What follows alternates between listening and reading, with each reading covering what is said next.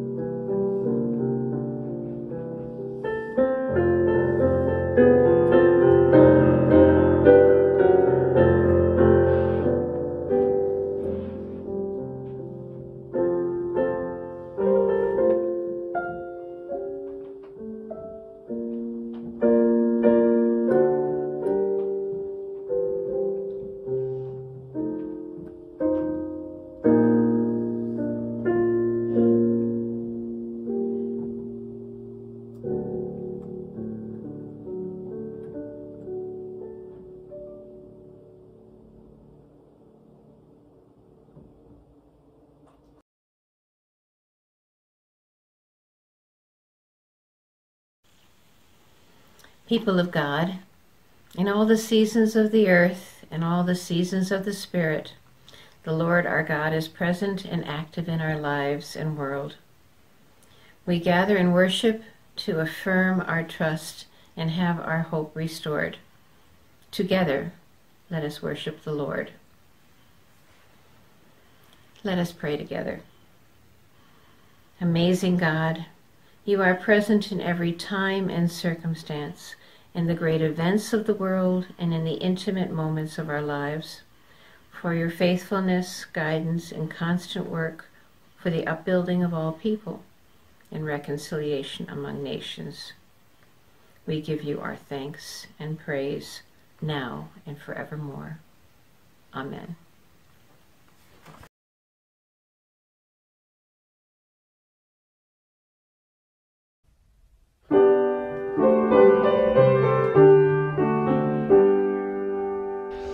God of grace and God of glory, on thy people pour thy power.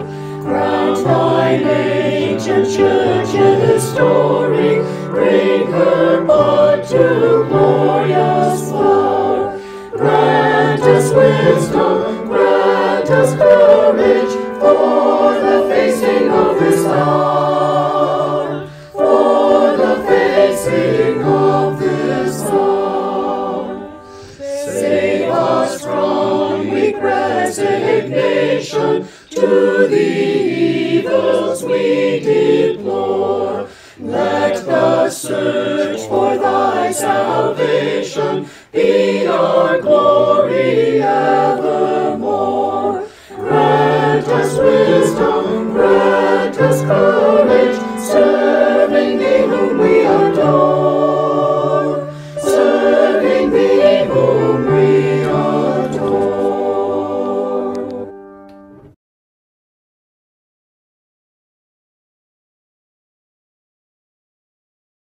Let us listen together to the words of the psalmist. Happy are those who do not follow the advice of the wicked, or take the path that sinners tread, or sit in the seat of scoffers. But their delight is in the law of the Lord, and on his law they meditate day and night. They are like trees planted by streams of water, which yield their fruit in season, and their leaves do not wither. And all they do, they prosper.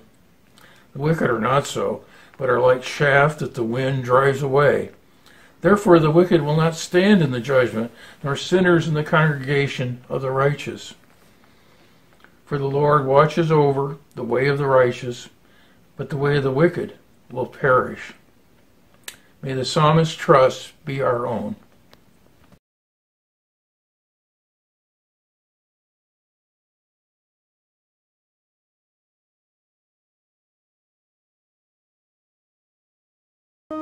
Glory be to the Father, and to the Son, and to the Holy Ghost, as it was in the beginning, is now, and ever shall be, world without end.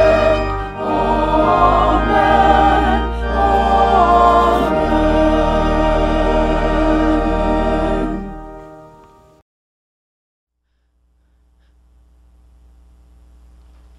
God's word to us continues today from the Gospel of Luke. Let us listen. Jesus came down with them and stood on a level place with a great crowd of his disciples and a great multitude of people from all Judea, Jerusalem, and the coast of Tyre and Sidon. They had come to hear him and to be healed of their diseases, and those who were troubled with unclean spirits were cured. And all in the crowd were trying to touch him, for power came out from him and healed all of them. This is God's word for us today, and God always blesses the reading, the hearing, the understanding, and especially the living of the Holy Word. Please join me in prayer. Gracious God, gift us with your Spirit, that we might find your word and will and intentions in your word, and that we might find ways to demonstrate it in our lives. In Christ's name we pray. Amen. We are just having our first real snow here in Syracuse this winter. While we've had a lot of gray days so far, at least to me, this seems like the beginning of winter. On the other hand, after winding our way through what we may hope is 2/3 of a public health emergency, it has seemed like winter for a while, regardless of the calendar or the weather. It is usually at the end of this month or the early February that we start seeing cartoons about surviving or at least enduring winter. And we will also see lifestyle advice like how to survive cabin fever, getting exercise, exposing oneself to daylight, drinking lots of water, eating a balanced diet, when indoors, doing things like picking up a book instead of watching TV or another screen, and connecting with other people in meaningful ways. If I am not mistaken, those are the same things that are recommended not only for how to survive winter and cabin fever, but for how to survive a pandemic, as well as how to avoid any kind of unpleasantness from weight loss, stress, jet lag, visits from in-laws, or major illness. If we add don't smoke and wear a seatbelt, we have the complete canon of contemporary wisdom for how to live long and prosper. It may not just be contemporary guidance, of course. The development of such wisdom has a long history, especially in the annals of our faith. Today's Psalm 1 is known as a wisdom psalm, part of the genre of writings that offer sage advice for living. It is no accident that it is the first among the Psalms, and its opening words, "Happy are those who do not follow the advice of the wicked, but their delight is in the law of the Lord, and on the law they meditate day and night," stand as an invitation to all of us to read, study further, and more deeply embrace a life of faithful living. It suggests that those who accept such an invitation might anticipate being like trees planted by streams of water, which yield their fruit in its season, and their leaves do not wither. In all that they do, they prosper. It is true that those who live wisely and fully might indeed prosper always. Yet I imagine that almost everyone has experienced a winter of discontent, a winter of pain, or cares deeply for someone who has. A child is killed by a drunken driver. Despite plenty, people are hungry and homeless. We get cancer. A couple cannot have a child. Love leaves or never comes at all. People are rejected for being who God created them to be. There's violence in the streets. We can't gather with our families or eat out in restaurants. We are not sure whether we are more worried about getting a virus or giving it to someone else. War, ethnic cleansing, and racism loom large. The earth moves, buildings crumble, fires rage. People who are good and faithful and wise and caring and sharing can experience winters so bitter that their gifts wither and atrophy. Their energy and hope shrivel away to nothing. Their life's blood ceases to flow through their broken hearts, and every solution they reach for slips through their fingers like water. What do we do when it seems that wisdom is turned inside out? When we get not what we deserve, but what we've striven hard to avoid? When all is chaos instead of running according to God's created order? Is it only our world that has betrayed us, or has our faith's wisdom lied to us as well? We might turn to the winter image of a tree. Branches stripped of its leaves, waiting for a new day. In the midst of such winters, like trees, we're not growing, we're not budding, stretching, or bearing fruit. Rather, we find ourselves in a season of waiting, resting, enduring, and preparing. At such times, we would do well to remember that very few trees, bare of leaves and fruit, die of their winters. As a model for exploring our faith, the imagery of trees that fruit and those that wither, the ones that provide shelter and those that protect themselves with thorns, flow throughout Scripture, from the tree of life to our psalm to Jesus' parables to even Paul's letters. Following their example, using that image, meditating, reflecting, and praying can reveal to us not the falseness of faith in the providence of a loving God, but the wisdom to survive the winters that come even with such faith. For those of us who try to follow wisdom's advice for organizing our lives, the powerlessness and vulnerability brings its own pain. In his old book, The Ragamuffin Gospel, Brendan Manning wrote, "Our spirituality often starts with self, not God. Personal responsibility has replaced personal response. We focus on overcoming our weaknesses, getting rid of our hang-ups. We sweat through various spiritual exercises as if they were designed to create some kind of Christian athlete. We believe we can pull ourselves up by our bootstraps." Manning suggests that our constant striving, our faithful aerobics, are a reflection of our inability to trust in the furious love of God that pursues us relentlessly. Our commitment to self-improvement can make it difficult to accept that God bathes us in sheer grace that is poured over every moment of our living. Manning continues, "Sooner or later, we are confronted with the painful truth of our inadequacy and insufficiency. Our security is shattered and our bootstraps cut. For some Christians, life then becomes one long January. Winter. We're trapped in frozen ground while its bitter winds shake us at the roots of our illusion that we are in control. We stand in the open while its sleeting rain slashes our conviction that life is fair. We keen our grief heavenward. We shriek our anger for those who don't get what they deserve, and we moan our sense of betrayal over those who get what we too deserve. There is a long and faithful tradition for such responses.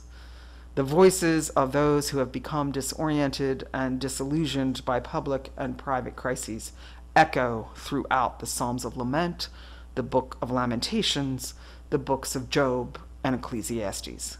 They weave together to form with the wisdom psalms and the Proverbs to form what is called wisdom literature, very helpful resources for meditation and prayer in winter times of the Spirit, especially for those of us who wonder if faithful people get angry with God or with the world. These writings are not afraid of our emotions, nor should we be. These writings help us give voice to our own feelings. But just as importantly, they paint a broader vision of God's presence in all seasons of life. They can deepen our understanding of Psalms like today's, that in difficult times seem to convict those who are suffering. The people who wrote, saved, and prayed these words of wisdom were neither blind nor foolish. They were the same ones who wrote of pain and loss. They were the same ones who raged at the heavens. They could see as well as we that bad things happen to good people and very good things happen to shallow people. What is wicked for the psalmist is all that gets in the way of fulfilling God's intentions. In this fuller context, such words as happy are those who do not follow the advice of the wicked, but their delight is in the law of the Lord, are not self-righteous. They are not affirmations of resources they are affirmations of resources that undergird every circumstance of life. They are not words of vindication, confirming for those who are happy that they have earned their happiness. And they do not allow pious finger-pointing at those who life has treated less kindly. Nor are they words of judgment, condemning every one of us who isn't perfect, and that is every one of us. Mouthed, echoed, prayed, in good times and in bad, they can become words of celebration of an intended order of life created by God. They are recognition and remembrance that even when our world is shaken to its roots, God's intention for us is good. Woven into our prayers of grief, pain, loss, or anger, the wisdom and truth of our faith, affirming God's good purposes, can help us to be survivors of the winter.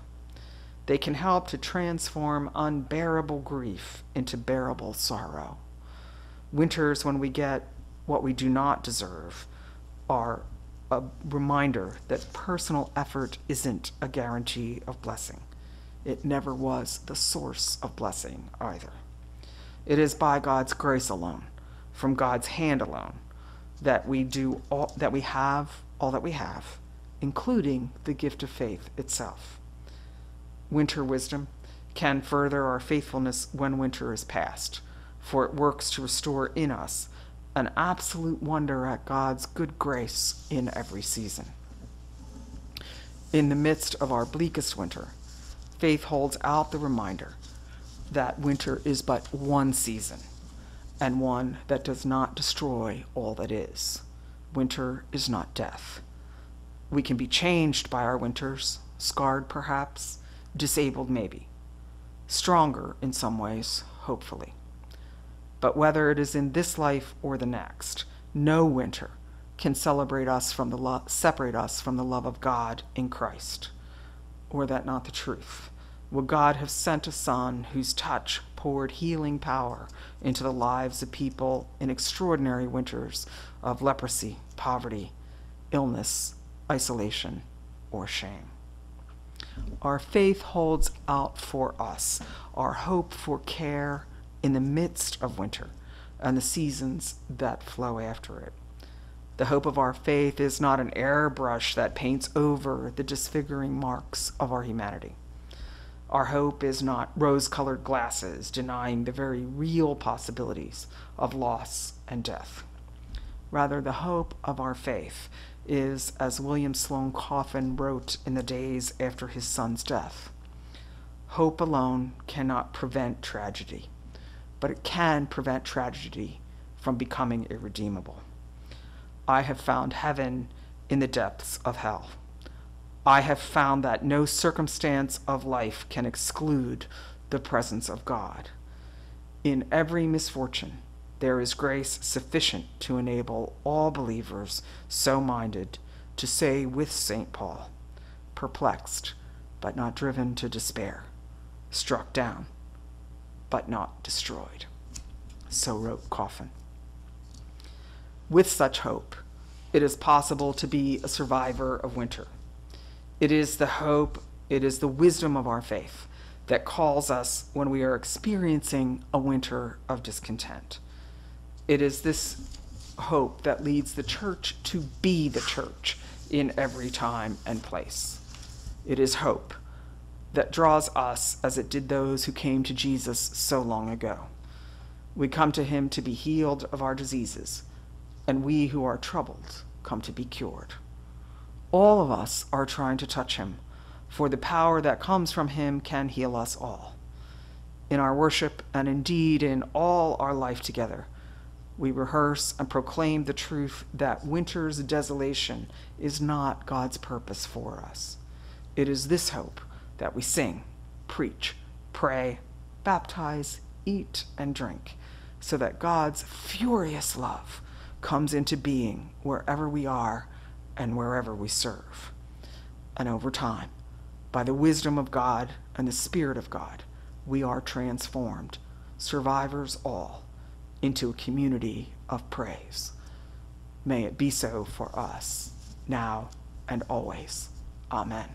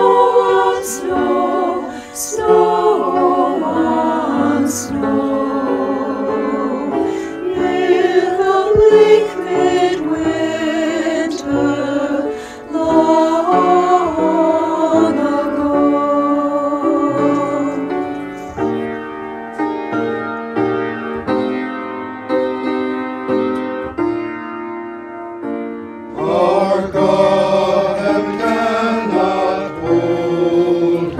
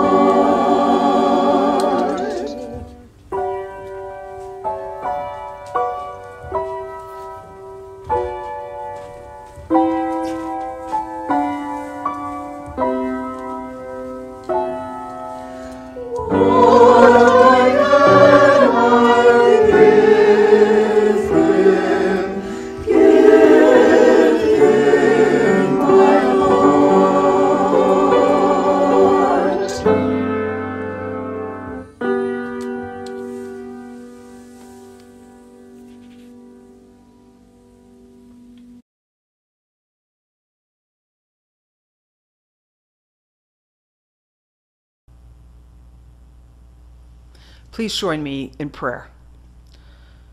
Gracious God, we come to you in prayer, seeking your blessings on the creation, the world, our nation, and our lives of faith and family. As our nation inaugurated a new administration, we are freshly aware that the works of healing, hope, recovery, justice, and the offering of mercy belong not to them alone, but require the effort of every one of us. We are aware that in the lives of nations and the lives of people, there are no clean slates, no page to begin where nothing has been written before. However, that is not an excuse for failing to begin again, for declining to work to make things better, or to retire in cynicism or anger. Fill our spirits, Lord, we pray, with the hope and faithfulness we have in you, the commitment to working toward your purposes for all people, and building relationships of trust and possibility with our neighbors near and far. We pray with these words, with the silent meditations of our hearts, and with the prayer Jesus taught us to pray together, saying, Our Father, who art in heaven, hallowed be thy name. Thy kingdom come, thy will be done, on earth as it is in heaven. Give us this day our daily bread. Forgive us our debts as we forgive our debtors. And lead us not into temptation, but deliver us from evil. For thine is the kingdom, and the power, and the glory forever. Amen. And now, may the love of God, the grace of our Lord Jesus Christ, and the communion of the Holy Spirit be with us all, now and forevermore. Amen.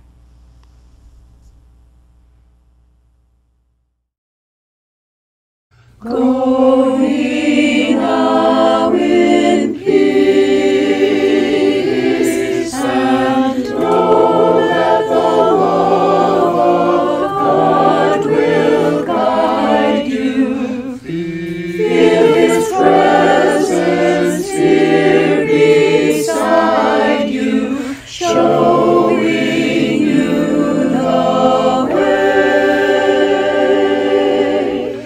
In your time of trouble, when hurt and despair are there to grieve you, know that the Lord will never leave you. He will bring you courage.